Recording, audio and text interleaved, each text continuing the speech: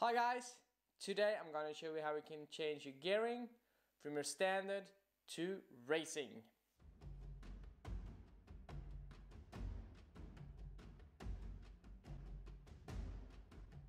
In today's tech video, how to do it, I'm going to show you how you can change your standard shifting to a race shifting, which will say turn it around.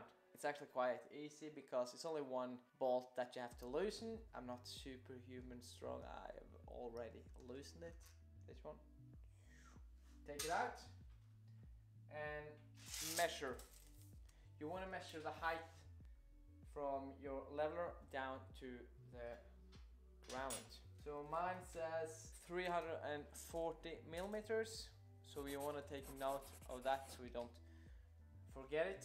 Next thing is just take this out like this, turn it around, pop it back in, just wiggle it, and there you have it.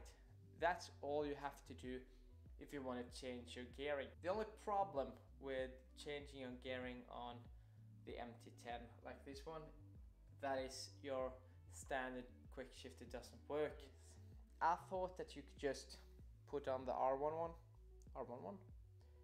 but it's not the same. As you can see, it's actually quite long because it's not the same rear set that it was on the R1. So I learned something today, and hopefully you learned something today. Just put the bolt back in.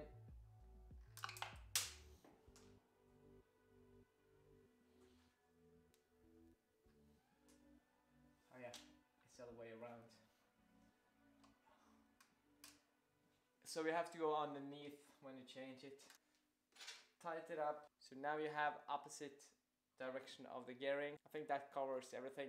Thanks for watching this how to do it, this tech kind of thing video. And if you like this one, please consider subscribing to this channel for more racing and motorcycle stuff. And I'm just gonna go and play with my bike.